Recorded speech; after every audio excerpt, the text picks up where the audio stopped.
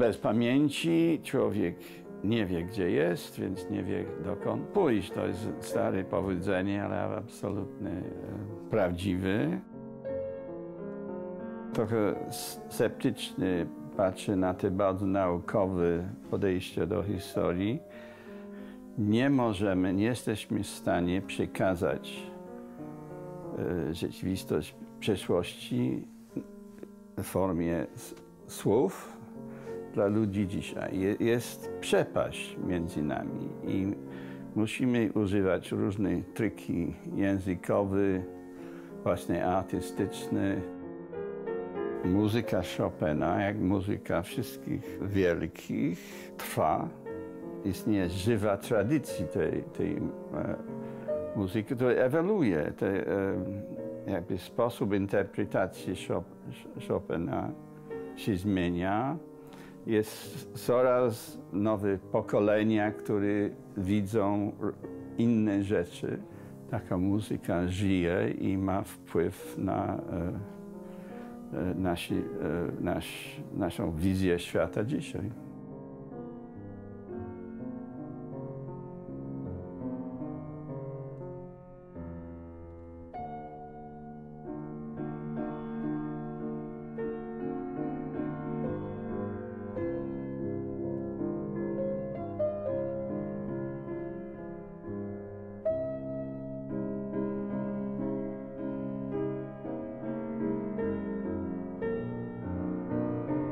Ta polskość ma ogromny problem z językiem.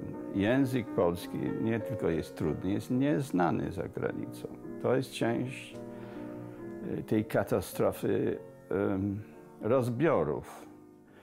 I efekt, że Chopin w pewnym sensie jest ten pierwszy głos polski, który się słyszy na całym świecie.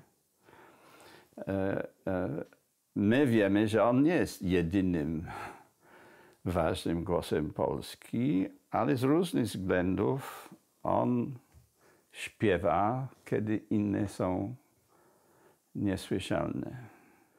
Więc ta muzyka ma charakter w pewnym sensie polski, ale to nie jest tak proste, żeby powiedzieć, to jest produkt polskości, nie.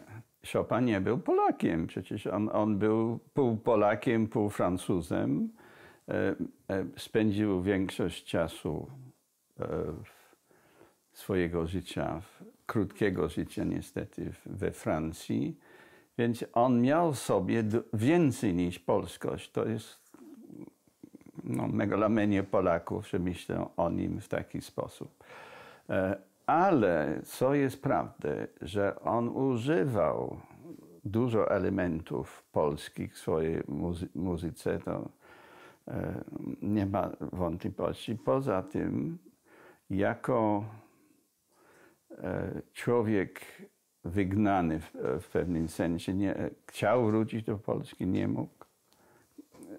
Zdaje mi się, że ten jego ton, ta melancholia często, wygnańca, czy jak powiedzieć, ten exile, pasuje bardzo do temperamentu wielu Polaków, bo oni też przeżyli jakby pewne nieszczęście, podobne nieszczęścia.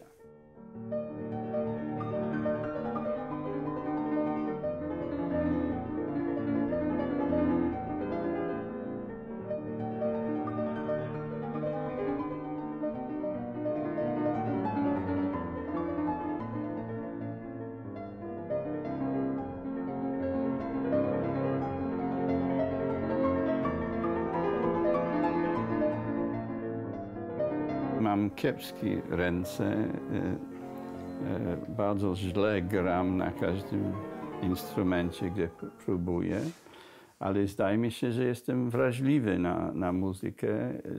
Trudno by było przeżyć bez muzyki. Kiedy piszę, to moje życie spędzę długie godziny przy biurku. Bardzo często mam muzykę, która zachęca człowieka, żeby dojść do końca tej drogi. Tak. każdy rodzaj sztuki, czy malarstwo, czy muzyka, czy literatura ma właśnie ten charakter, że leczenie jakby braki w świecie.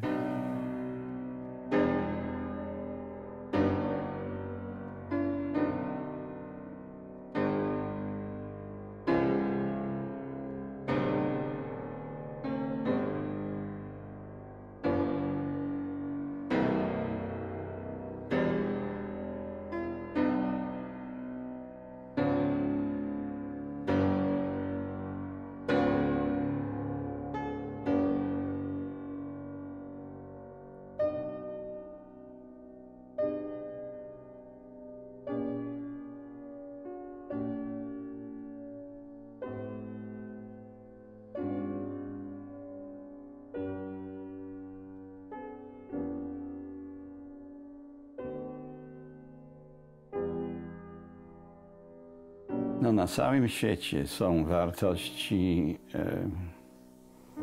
ważne rzeczy, elementy kultury, które giną.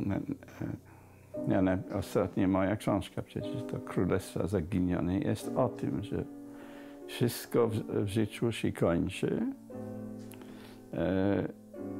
ale pewne rzeczy mają jakby życie po życiu. Chopin należy do takiej tradycji, czyli to samo Mickiewicz. Ale to jest historia. Ciągle się zmienia, ciągle niespodzianki. Ciągle musimy adaptować się do tych zmian. No i dobry historyk ma rolę w tym wszystkim, żeby powiedzieć ludziom, że czasy były inne kiedyś, mogą być inne w przyszłości. Nie bądźmy taki dumni, że jakby nasz świat jest wieczny. Nie. Wszystko, co widzimy dookoła, trwa pewnego czasu i wtedy pójdzie siną dalej.